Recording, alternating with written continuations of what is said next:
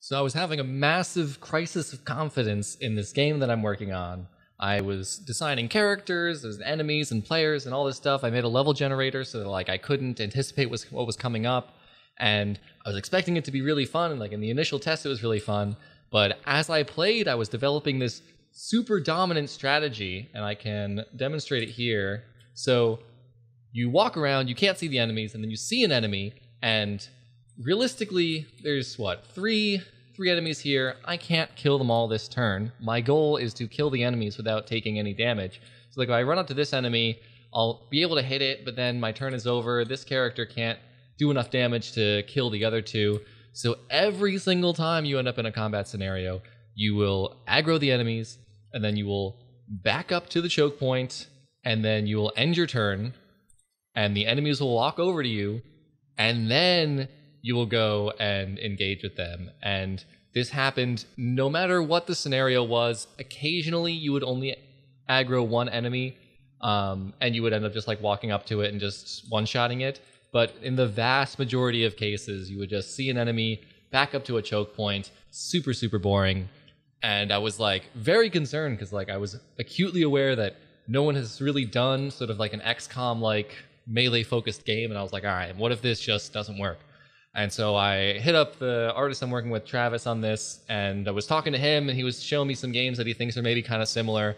And I was no, I don't know. I feel like it's an impossible thing. I was thinking, do we have to restructure the whole game? Do we have to, make it so that maybe you spawn in the middle of a bunch of enemies, or it's a wave attack thing where enemies come at you from all sides?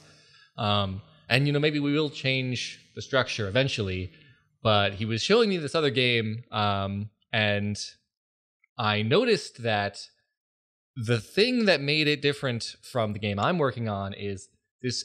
It was this insanely obvious thing. So the artificial intelligence that drives the enemies, it's a preferential choice-making system where the enemy most wants to do one of its abilities. If it can't do any of its abilities, it would run up to the player, and if it can't get to the player for some reason, it would just do a self-buff thing, basically just pass its turn. And that was the whole enemy AI. And it seemed logical at the time. It was very easy to implement. But the result of this is that if you could get far enough away from an enemy that it could not get to you and attack on the same turn, you would end up in this huge tactical profit that was impossible to ignore. I just want to, if an enemy's far enough away that I can't kill it this turn, I want it to spend its turn moving to me, and it will do that for me every single time. And the thing that I needed to do was literally just make it so the enemies will only go up to you if they can attack you.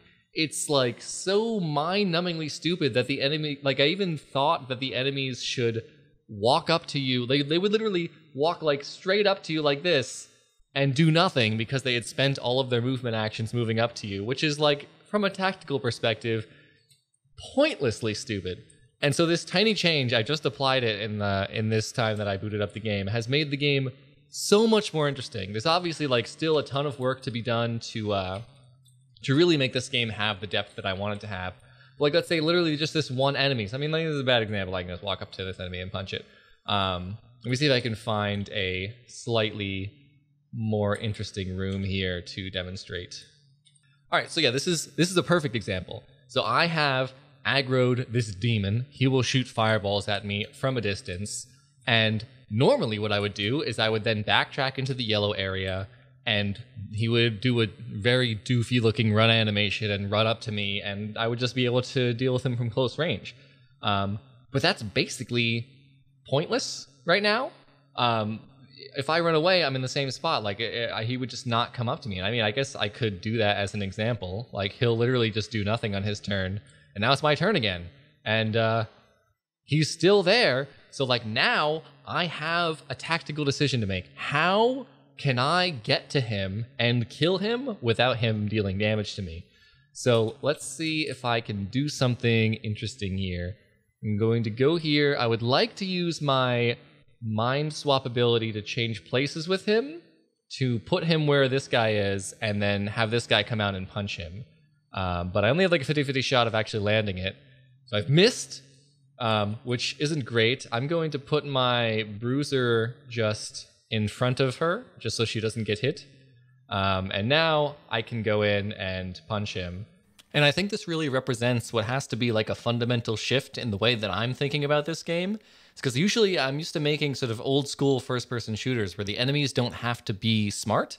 The enemies generally have very simple abilities and patterns, and it's about mixing the enemies in interesting ways and building interesting environments around enemies with simple abilities. Like an enemy that literally just runs up to you and explodes is an interesting enemy in an old school first person shooter, because you have to do interesting things to avoid that. If you combine that with simple turrets and, you know, AoE effects and stuff, you end up with a really interesting system. But in something like this, where it's all tactical and you're not hit with a lot of things at once, it's not about reaction time. The enemy has to think tactically, because if the enemy isn't thinking tactically, there is no onus on the player to think tactically. I only have to be as smart as the AI is. So there's a lot of pressure on the AI to make intelligent choices. And there's obviously still a lot of design comes into play in terms of making the enemies interesting as well. But I think if the core AI isn't making those decisions intelligently, it's basically taking all of the work I spend making the enemies themselves interesting and throwing it out. And that's literally it. I obviously gonna do a lot more stuff to make the enemy artificial intelligence more interesting and continue to add more interesting abilities and stuff and different aspects to the levels to make it more interesting. But I was just like, it was such a crazy aha moment. It was one of those things where I was like, how am I possibly gonna fix this concept? Is it unsalvageable? Do I have to just cancel this project? And I was clinging to it. Travis always makes fun of me for always abandoning our projects too easily and saying that designs can't be remedied. So, you know, we were sitting on a call with him. We were just going through inspiration and examples and thought experiments. And we came to this conclusion that, you know, maybe I should have come to when I was writing the artificial intelligence in the first place. But I did not. And this is what happened to me. I hope this was interesting for somebody out there.